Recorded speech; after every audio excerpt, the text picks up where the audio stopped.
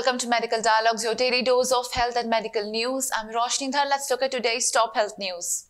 Through a recent notice, the Medical Counselling Committee of DGHS has clarified on the issue of OTP being faced by NEET 2021 candidates who are applying for counselling at the MCC portal. The counselling body has been receiving many emails from candidates participating in round 1 of UG Counselling 2021 regarding OTP not being received on their respective mobile numbers at the time of registration. In this regard, the candidates should note the following points. The OTP is sent by default on the registered mobile number and email IDs of the candidates at the time of verification.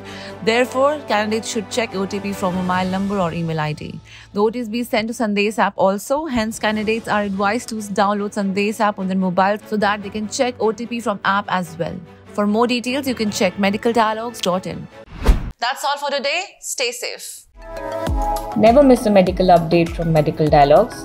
Like, subscribe, and press the bell icon.